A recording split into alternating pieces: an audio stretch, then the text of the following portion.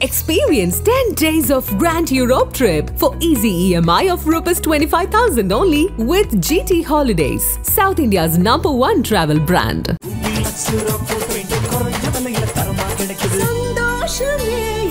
Rubilux Rockfort Paints. Visit India's first underwater tunnel aquarium at VGP Marine Kingdom, Chennai. ஜோதிட சாம்ராட், ஜோதிட சக்கரவர்த்தி இப்படிலாம் நிறைய பேர் போட்டுட்டு இருந்தாங்க. அந்த சமயத்தில் இவருக்கும் ஏதாவது ஒரு அடைமொழி கொடுத்தா நல்லா இருக்கும், யதார்த்த ஜோதிடர்னே வைக்கலாம்.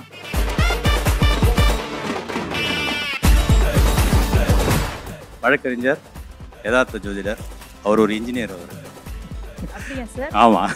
அதாவது கிரிப்டோ கரன்சி, அந்த கரன்சி இந்த கரன்சி, அதிக வட்டிக்கு ஆசைப்பட்டெல்லாம் பணத்தை போட்டுட்டு ஒன்றுமே இல்லாமல் ஆகிறதுக்கு தங்கத்தை வாங்கி வச்சிங்கன்னா கண்டிப்பாக வந்து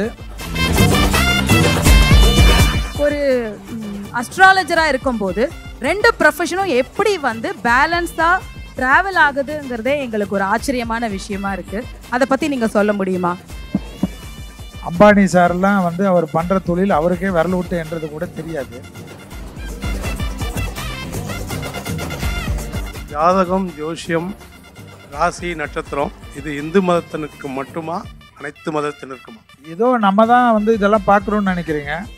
நம்ம பார்க்குறது மூன் சைனு, அவங்க பார்க்குறது சன் சைனு. 2026 தமிழகத்தில் அரசியல் மாற்றம் இருக்கா? அதாவதுமா ஒரே ஒரு விஷயந்தான், இந்த 7.5 வந்து முதல்ல தெரியும் எனக்கு. பலவிதமான மாற்றங்கள் தமிழ்நாட்டில், கூட்டணி விஷயங்கள், தலைவர்களுடைய செய்கைகள், கூட்டணி இல்லாமல் சில கட்சிகள் நிற்கிறது, இதெல்லாம் நடைபெறக்கூடிய ஆண்டு.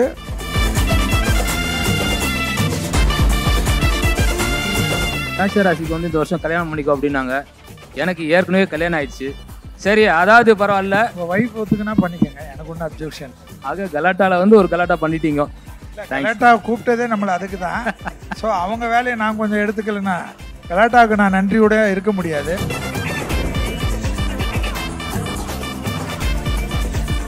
குமுதம்ல இருந்து அதனுடைய துணை ஆசிரியர் ஜெயாபிரியன் சார் வந்திருக்காங்க. உங்களை பற்றி சொல்ல போகிறாங்க சார்.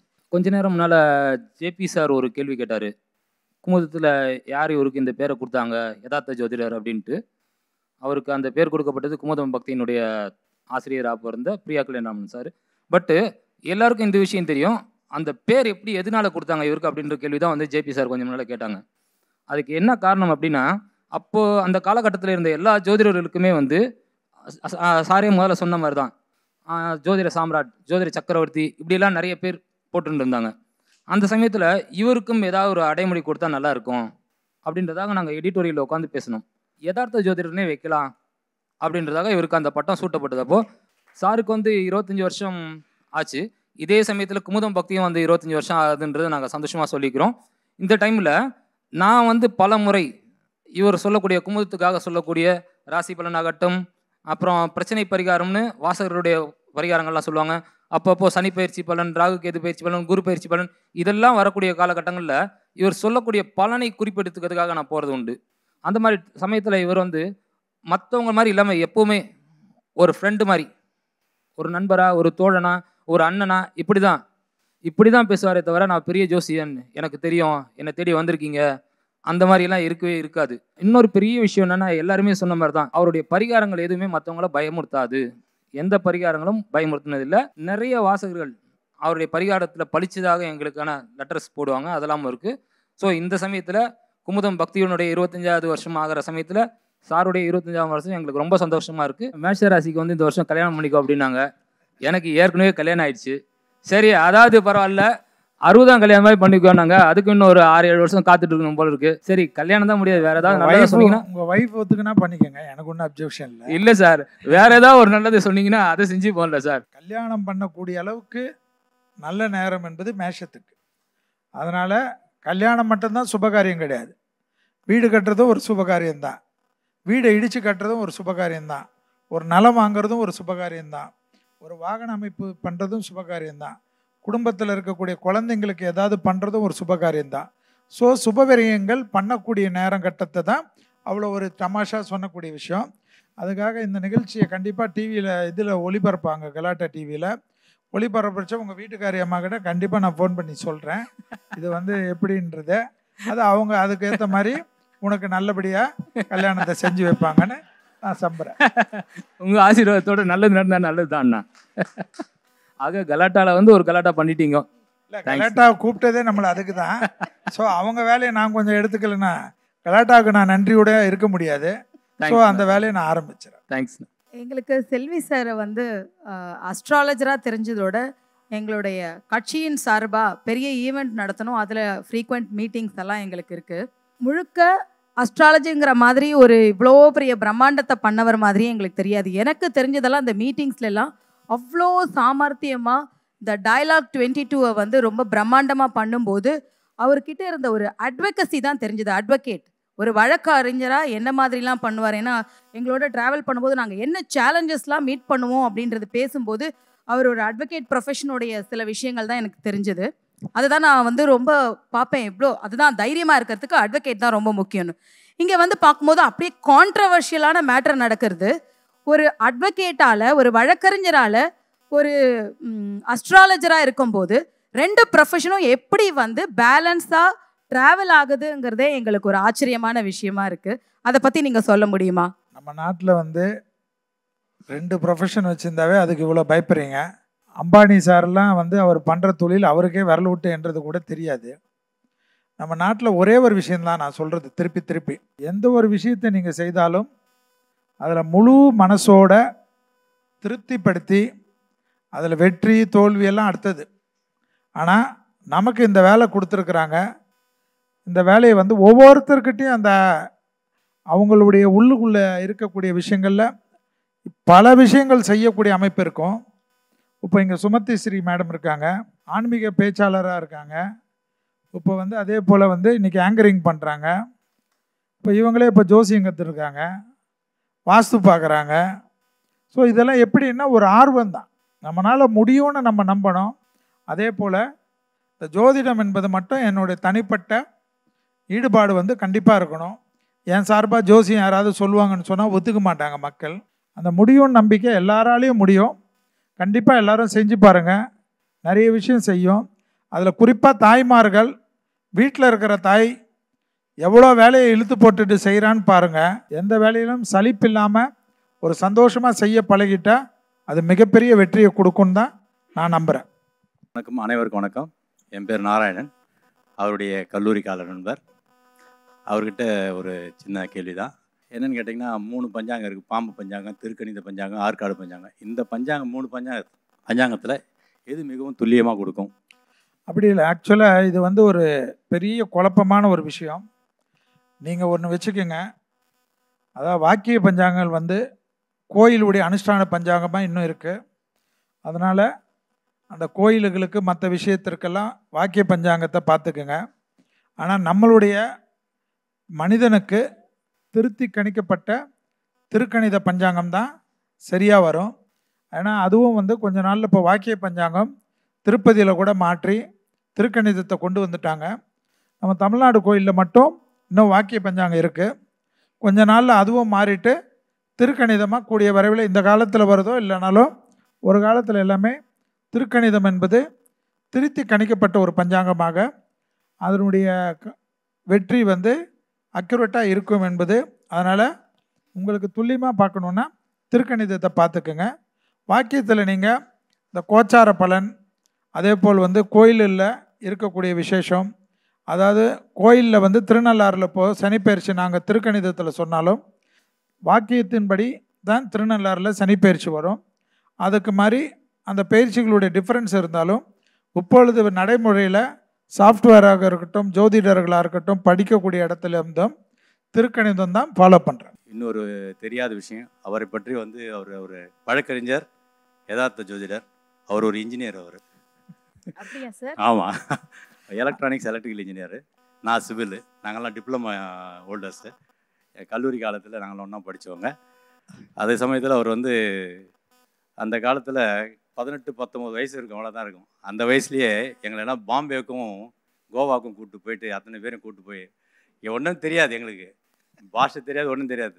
அந்த காலத்தில் கூப்பிட்டு போயிட்டு ஒரு ரகலை பண்ணவர் அவர். அது இல்லாமல் அந்த 84, 87 அந்த காலகட்டத்தில் பார்த்திங்கன்னா எங்களுடைய கல்லூரி ஆண்டு விழாவில் அவர் எங்கள் கல்லூரி ஆண்டுக்கு கல்லூரிக்கு 2 தடவை சேர்மனாக இருந்தார். சேர்மனாக இருக்கும்போது புரட்சித் தலைவர் எம்ஜிஆர் அமைச்சரவையில் ராமவீரப்பன் அவர்கள் அமைச்சராக இருந்தார். அவரை எங்கள் கல்லூரி ஆண்டு விழா கூப்பிட்டு காமிச்சார். 18, 19 வயசில் அந்த பொலிட்டிக்கல் மைலேஜ்லாம் யாருக்கும் கிடைக்காது. அப்பேற்பட்ட புரட்சியை ஏற்படுத்தி ஒரு அதிர்வலை ஏற்படுத்தியவர் அவர் செல்வி சார். ஸோ அவருடைய வாழ்க்கையில் மென்மேலும் நல்ல உயரங்களை பெற்று நல்ல பேர் வாழ வேண்டும் என்று கேட்டுக்கொள்கிறேன். நன்றி. தங்க விலை ஏன் சார் தொடர்ந்து ஏறிக்கிட்டே இருக்கு? மிடில் கிளாஸ்லாம் வாங்க முடியுமா, இல்லை வெறும் பார்க்க தான் முடியுமா? அதாவது கிரிப்டோ கரன்சி, அந்த கரன்சி, இந்த கரன்சி, அதிக வட்டிக்கு ஆசைப்பட்டெல்லாம் பணத்தை போட்டுட்டு ஒன்றுமே இல்லாமல் ஆகிறதுக்கு தங்கத்தை வாங்கி வச்சிங்கன்னா கண்டிப்பாக தங்கம்ன்றது நீங்கள் நினைக்கிறீங்க அது அள்ளி அள்ளி கடிச்சா வந்துக்கினே இருக்குன்னு. அதனுடைய பியூரிஃபிகேஷன், அது எடுக்கிறது, அது வர்றது எல்லாமே ஏற்கனவே இருக்கக்கூடிய தங்கம் தான் ரோல் ஆகக்கூடிய அமைப்பு. இப்போ நிறைய பேர் நினச்சிட்டு இருக்கீங்க மைன்ஸ்லேருந்து எப்போ எடுத்தாலும் தங்கம் வந்துன்னு இருக்கோன்னு. அது மாதிரி கிடையாத ஒரு விஷயம் அது. அதனுடைய வேலை கொஞ்சம் கொஞ்சமாக தான் ஏறும். நீங்கள் நினைக்கிற மாதிரி மண்ணில் ஏறுறதை நீங்கள் யோசிச்சு பார்க்கணும். தங்கத்தில் உங்களுக்கு முதலீடு பண்ணுறது வீட்டில் இருக்கக்கூடிய என்றைக்காவது ஏதாவது ஒரு எமர்ஜென்சின்னா நம்ம கண்டிப்பாக வச்சு உடனடியாக பணம் மாற்றிக்கக்கூடிய ஒரு விஷயமாக தங்கம் இருக்கிறதுனால தான் அது எமர்ஜென்சி ஒரு மணியாக அந்த காலத்துலேருந்து இருக்கிறனால அது என்றைக்குமே விலை குறையாது. 2000 ரூபா விற்ற தங்கம் இன்றைக்கி 42,000 ரூபா விற்குதுன்னா அதனுடைய விலை கிராஜுவலாக ஏறிண்டே தான் இருக்கும். தங்க விலை குறையும்னு யாராவது சொல்லிக்கினே இருந்தால் ஏதாவது ஒரு 10 ரூபா குறையும், 20 ரூபா குறையும், மொத்தமாக எல்லாம் குறையவே குறையாது. 1 லட்ச ரூபா ஆகுறதுக்கு கண்டிப்பாக நீங்கள் இருக்கிற காலத்திலே அது ஆகிடும். அதனால் அதை பற்றி கவலைப்படாதீங்க. அதிகமான விலையேற்றம் கிடைக்கணும், இன்வெஸ்ட் பண்ணணுன்னா, அதாவது நம்மளால் சமாளிக்க முடியும்னா மண்ணில் போடுங்க. எமர்ஜென்சி ஏதாவது தேவைன்னா தங்கத்தில் போடுங்க. இந்த குலதெய்வ வழிபாடுன்றது தமிழகத்தில் மட்டும்தானா, இல்லை இந்தியாவில் எல்லா மாநிலத்திலும் பண்ணுறாங்களா சார்? அதாவது நிறைய விஷயம், நல்ல கேள்வி இது. நிறைய பேருக்கு புரியாத ஒரு விஷயம். குலதெய்வம் என்பது அப்படி கிடையாது. அதாவது நம்ம மூதாதையர்கள் அந்த காலத்துலேருந்து கும்பிட்ட தெய்வத்தை நம்ம தேடி போய் கும்பிடணுன்றது. அதே போல் கிறிஸ்துவத்திலும் உண்டு. அதாவது அவங்க எந்த சர்ச்சை சார்ந்தவர்களோ, நம்ம எந்த ஊரில் இருந்தாலும் வருடத்துக்கு ஒரு முறையாவது, 2 வருடத்துக்கு ஒரு முறையாவது, 3 வருடத்துக்கு ஒரு முறையாவது அந்த சர்ச்சுக்கு பிரார்த்தனை பண்ணால் அவங்க மூதாதையர்கள்லாம் ஆசீர்வாதம் பண்ணுவாங்கன்றது தான் அது ஐதீகம். அதாவது நம்மளுடைய தலைமுறையினர் மூதாதையர்கள் கும்பிட்ட இடத்துல நம்ம போனால் நம்மளுடைய மூதாதையர்கள்லாம் வாழ்கிறார்கள்ன்றது தான் இந்து தர்மம். அதுபோல் எல்லா மதத்திலும் இருக்குது. ஸோ அவங்க குளிர்ந்தாவே, அவங்க மனம் குளிர்ந்தாவே நமக்கு நல்லது நடக்கும்ன்றதுனால தான் குலதெய்வ வழிபாடு. ஏதோ குலதெய்வ வழிபாடு தமிழ்நாட்டுக்கு மட்டும் சொந்தம் கிடையாது, அகில உலகத்துக்கும் உண்டு. அதில் எல்லா மதத்தினரும் உண்டு. குலதெய்வத்தினுடைய முழு அர்த்தம் குலத்தை காப்பவள் என்பது தான் முக்கியமான ஒரு அர்த்தம்.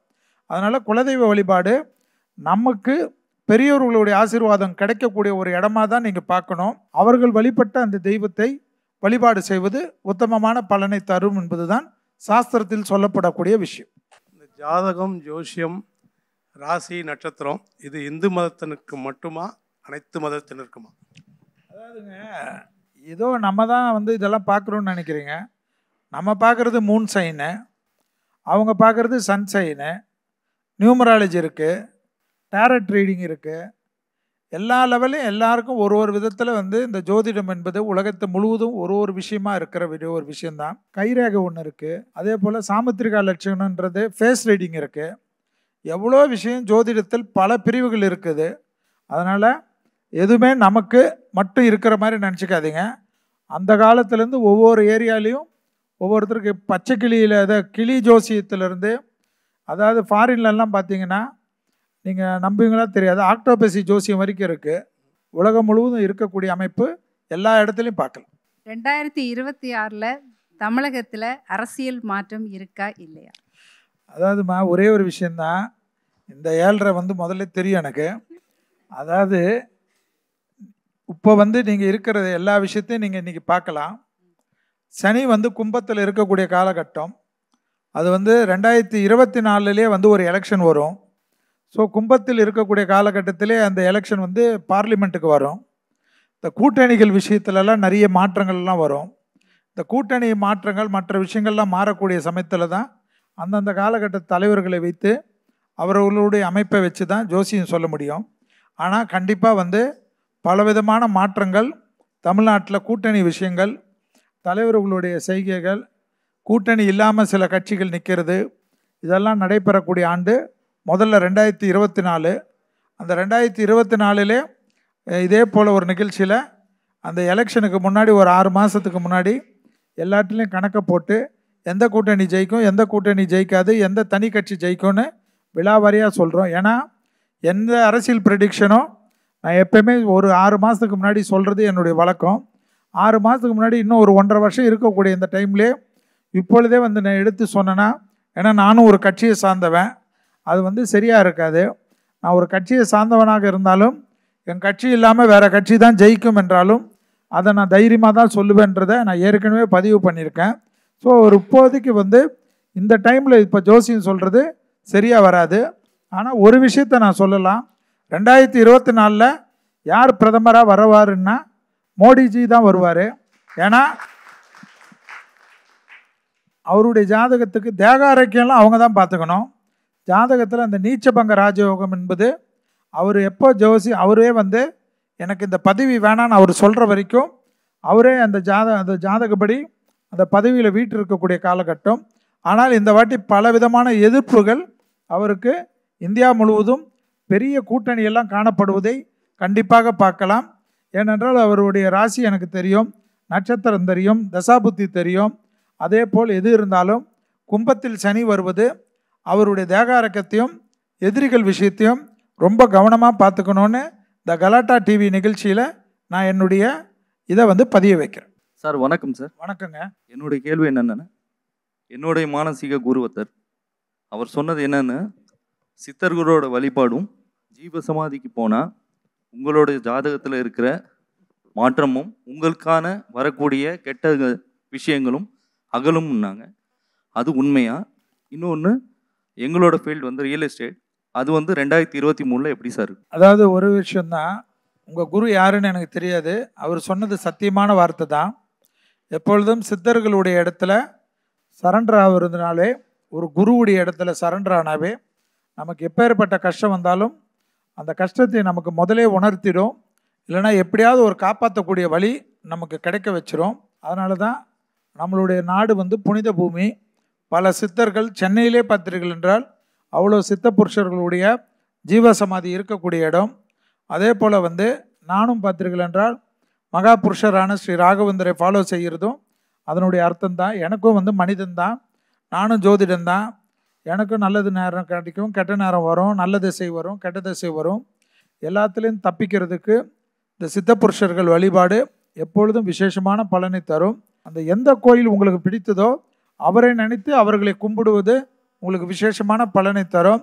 ரியல் எஸ்டேட்டுக்கு கண்டிப்பாக 2023 இருந்தாலும் சரி, 2024 இருந்தாலும், 2025 இருந்தாலும் ரியல் எஸ்டேட்டுடைய வளர்ச்சி திடீர்னு ஒரு 4 மாதம் டல்லானாலும் கண்டிப்பாக திருப்பி வளரக்கூடிய அமைப்பு தான். கும்பத்தில் இருந்தாலும் அவர் பார்க்கக்கூடிய இடம் மேஷமான செவ்வாய் வீடு. செவ்வாய் என்பது நிலத்துக்கு உண்டான விஷயம். அதனால் ரியல் எஸ்டேட்டில் நல்லா டெவலப் ஆகலாம். அதனால் நீங்கள் ரியல் எஸ்டேட்காரனால தான் உங்களுடைய ரியல் எஸ்டேட்டுடைய எண்ணங்கள் எல்லாம் 2025 வரைக்கும் பெரிய அளவு வளர்ச்சியை நிச்சயமாக பெறும். இப்போ நம்ம கிமு கிபின்னு சொல்கிற மாதிரி என் லைஃப்பில் செல்வி சார் சந்திக்கிறதுக்கு முன் சந்திச்சதுக்கு பின்னு மாற்றிட்டேன் லைஃப்பை. நான் இதுக்கு முன்னாடி நிறைய ஏற்ற இறக்கம் இருந்துச்சு. நான் அவர் முதல் முறை சந்தித்ததே எனக்கு பெரிய அனுபவம். முதல் முறை நானும் என் ஒய்ஃப் தான் போய் பார்த்தேன். அவரை ஒருத்தருக்கு தான் பார்ப்போம் அப்படின்னாரு. ஜாதகத்தை கொடுத்தேன். ஃபஸ்ட் டைம் மீட் பண்ணும்போது சொல்கிறேன் லைஃப்பில். பார்த்துட்டு இது யார் அப்படின்னார். என் ஒய்ஃப் அப்படின்னேன். அப்போ உனக்கு குழந்தை இறந்துருக்கணுமேன்னார். ஆமாம் சார்னு சொன்னேன். அப்போ இது ஒரிஜினல் ஜாதகம் தான் அப்படின்னார். அப்புறம் அன்னையிலேருந்து நெருங்கி நட்பாயிட்டேன் நான் பல காரணங்களில். அன்னையிலேருந்து இன்னை வரைக்கும் எந்த முயற்சியும் எது எடுத்தாலும் அவர் கேட்காம நான் செய்யறதில்லை. எனக்கு எல்லா பிரச்சனையும் செஞ்சு கொடுத்துட்டு இருக்காரு. அவர் சொல்கிறது நைட்டில் ஓவர் த ஃபோனில் சொல்லுவேன், கேட்பேன். சில டைம் நான் ஜாதகமே பார்த்தது கிடையாது அவர்கிட்ட. இப்போ லாஸ்ட் டைம் கூட நான் சும்மா போய் அவர் பார்த்துட்டு போயிடுவேன். என்ன விஷயம், உங்களை பார்க்க வந்தேன், பார்த்துட்டேன்னுவேன். அவரும் கிளம்புறேன் சார்னு போயிடுவேன். பார்த்தாலே எனக்கு ஒரு எனர்ஜி கிடைச்சிரும். எனக்கு ஒரு தெளிவான முடிவு எடுத்துருவேன் நான். நன்றி. நன்றி சார். எங்கள் அண்ணனை இந்த பொசிஷனில் பார்க்கும்போது ரொம்ப சந்தோஷமாக இருக்கு. அவர் அதிசய மனிதன் மட்டும் இல்லை, ஒரு ஆச்சரியமான ஒரு மனிதர். ஆங்கர் எனக்காக ஒரு ஹெல்ப் பண்ணோம். ஒரு 30 செகண்டுக்கு அவர் அந்த மைக்கை தொடாமல் இருந்தீங்கன்னா ஒரு சீக்ரெட் சொல்கிறேன். தொடக்கூடாது அவர். அண்ணனுக்கு இப்போது சனிக்கிழமையில் சூப்பர் ஸ்டாருங்கிற பட்டம் கிடச்சிருக்கு ஜோதிடத்தில். முதல்ல அதுக்கு அவரை எல்லாருக்கும் பாருங்கள், மைக்கை தொடாமல் மறைக்கிறாரு. என்னன்னா 9 வருடங்கள் ஒரு டெய்லி பலனும் சரி இல்லை வீக்லி பலனும் சரி சொல்கிறதுங்கிறது ஹைலி இம்பாசிபிள். ஈஸியாக சொல்லிடலாம் 9 வருஷம்னு. ஆனால் 9 வருஷமும் கண்டினியூஸாக பண்ணுவார். அது மாதிரி இந்த நேரத்தில் ஒரு சின்ன இதுவும் சொல்லிக்கிறேன். அவர் அறம் பற்றி நிறைய பேர் சொன்னாங்க. ஊடக நண்பர்களுக்கு ரியலாக ஏகப்பட்டது பண்ணியிருக்கிறாரு. ஒரு கொரோனா பீரியட்லலாம் அவ்வளோ பண்ணியிருக்கிறாரு எங்கள் துறையில் இருக்கிறவங்களுக்கு, ஊடக நண்பர்களுக்கு. இறைவன் எல்லா வளமும் நலமும் கொடுக்கணும் அண்ணன்கிட்ட வேண்டிக்கிறேன். அண்ணனோட பழகின இந்த 9 வருடங்களும் எனக்கு மிகப்பெரிய அவரோட ஒரு நாள் வந்து யாராவது பார்த்துட்டு போனாவே ஒரு 100 யானை பலம் வந்துடும். வாரத்தில் 3 நாள் அண்ணனை பார்த்துக்கிட்டு இருக்கேன். 30 யானை பலத்தை எங்களுக்கு கொடுத்துக்கிட்டு இருக்கிறாரு. நன்றியை சொல்லிக்கிறேன் இந்த கலாட்டாவிற்கு. நன்றி. நண்பர் பிரேமுக்கு நன்றி. அவர் வந்து பள்ளிப்பாளைய நிகழ்ச்சிக்கு வந்திருந்தார். அங்கே தான் ஜோதிடத்தினுடைய நண்பர்கள்லாம் சேர்ந்து சூப்பர் ஸ்டார்னு கொடுத்தாங்க. நான் சொல்கிறது, என்கிட்ட வந்து ஜோதிடத்தில் வந்து பட்டங்கள் கிட்டத்தட்ட வந்து 300-400 பட்டங்கள் கொடுத்துட்டாங்க. ஆனால் எனக்கு பிடிச்ச பட்டம் எப்பவுமே ஜோதிடர், யதார்த்த ஜோதிடராக இருக்கிறது தான். அதனால தான் நான் எந்த பட்டத்தையும் போட்டுக்கிறது இல்லை. ஜோதிடத்தை பொறுத்த வரைக்கும் நான் மாணவனாக இருக்க தான் விரும்புகிறேன். அதில் ஸ்டாராகலாம் நான் இருக்க விரும்பவே இல்லை. எனக்கு பிடிச்ச ஒரே சூப்பர் ஸ்டார் தலைவர் ரஜினிகாந்த் தான். ஸோ அது மட்டும் எனக்கு போதும்.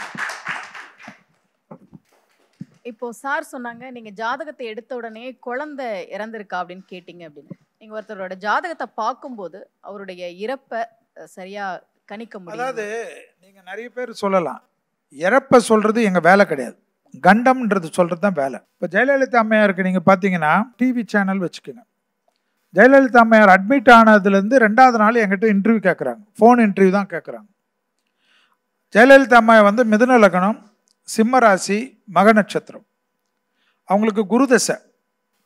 அந்த குரு தசையில் ஜெயலலிதா அம்மா வந்து திருவாதிரை நட்சத்திரத்தில் கால் வாங்கி இருக்கிற லக்னம். உங்களுக்கு அந்த ராகுவுடைய அந்தரத்தில் ராகு புத்தியுடைய ராகு அந்தரம் வந்து டிசம்பர் 5 முடியுது. ஸோ எனக்கு அந்த சேனல் எடுத்த உடனே இது மாதிரி இந்த அம்மாவுடைய இது மாதிரி அட்மிட் ஆகிருக்காங்களே, இவங்க நேரம் எப்படி இருக்குன்னு. டிசம்பர் 5 தாண்டினா அம்மா உயிரோடு வருவாங்கன்னு நான் சொன்னேன். டிசம்பர் 5 தாண்டி அம்மா உயிரோடு வருவாங்கன்றத நான் எல்லாரை போல உங்களை போல பிரார்த்தனை செய்கிறேன். அவங்க வரணும்னு நான் ஆசைப்பட்றேன். இந்த டிசம்பர் 5ன்றது அந்த அம்மா அட்மிட் ஆன அடுத்த நாளுக்கே நான் சொல்லிட்டேன். ஸோ அந்த கிரகம் வந்து அந்த டிசம்பர் 5ஆம் தேதி வரைக்கும் அந்த கண்டத்தை கொடுக்கும்ன்றது தான் ஜோதிடம். அதை தாண்டது வந்து அவங்க வாங்கியிருக்கிற வரம் மற்றபடி. ஆனால் அந்த அம்மாவில் வரம் வாங்க முடியல, அது அம்மாவுடைய இது ஆயிடுச்சு. ஆனால் நிறைய பேர் கேட்டாங்க, டிசம்பர் 5 தாண்டிட்டா வந்துடுவாங்கன்னு சொன்னீங்க.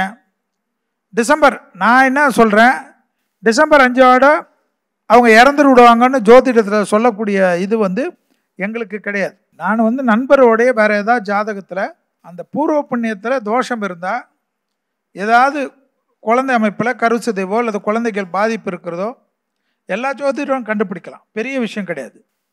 அது மாதிரி ஆகியிருந்தால் அந்த ஜாதகம் கரெக்டுன்றதுக்கு சொல்கிறது. இல்லைன்னா இருக்கிற குழந்தைங்களுக்கு அதிகமான பரிகாரங்களே கொடுக்க வேண்டிய நிர்பந்தம் வரும்ன்றதுனால அதை கேட்குறது. அதனால் ஜோதிடம் கரெக்டாக கணிக்க முடிஞ்சவர்களுக்கு எல்லோருக்கும் கண்டத்தை கரெக்டாக கணிக்க முடியும். அது யாராக இருந்தாலும் சொல்லலாம். டிசம்பர் 5 தாண்டின பிறகு நம்ம பேசலாமேன்னு தான் நான் பேசினேன். அவர் சொன்னார், இது மாதிரி நீங்கள் பேசிட்டு போனீங்கன்னா நீங்கள் டிசம்பர் 5க்குள்ளே இருப்பீங்களான்னு எனக்கு தெரியாதுன்னாரு. அதனால தான் டிசம்பர் 5 தாண்டிட்ட பிறகு அந்த அம்மா வந்து உயிரோடு வருவாங்கன்னு நம்ம சொன்னது. டிசம்பர் 5க்குள்ளே உங்களுக்கு என்னென்ன நடந்ததுன்னு தெரியும்.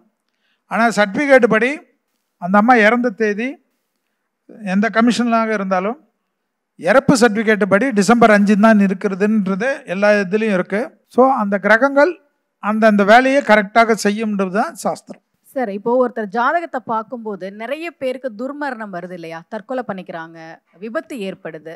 இந்த மாதிரி விஷயங்களுக்கு கூட இந்த காலகட்டத்தில் உங்களுக்கு கண்டம் இருக்குது, இப்படி வரும் அப்படின்றத நம்மளால துல்லியமாக சொல்ல முடியுமா? அதாவது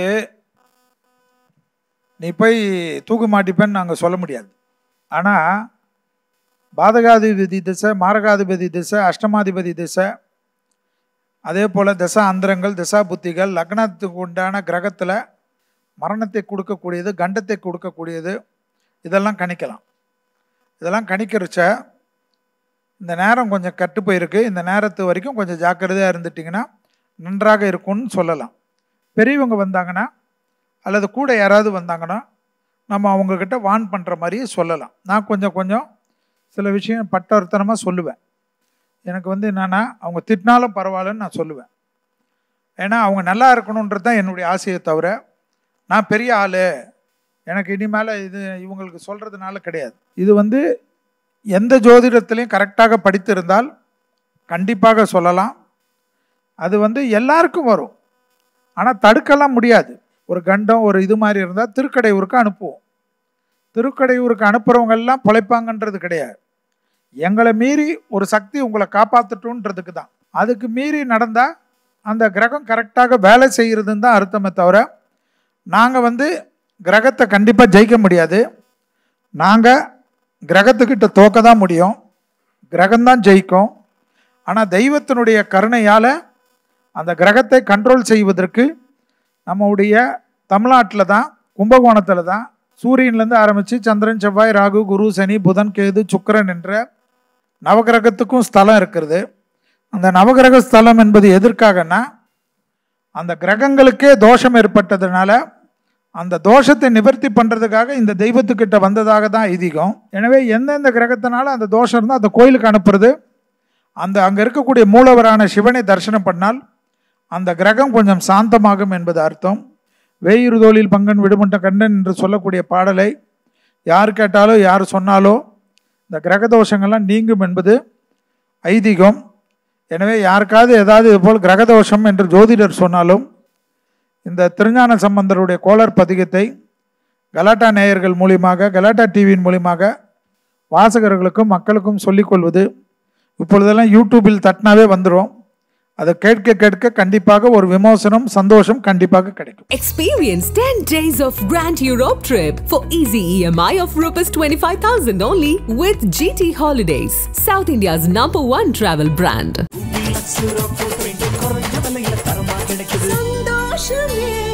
Rubilux Rockfort Paints. Visit India's first underwater tunnel aquarium at VGP Marine Kingdom, Chennai.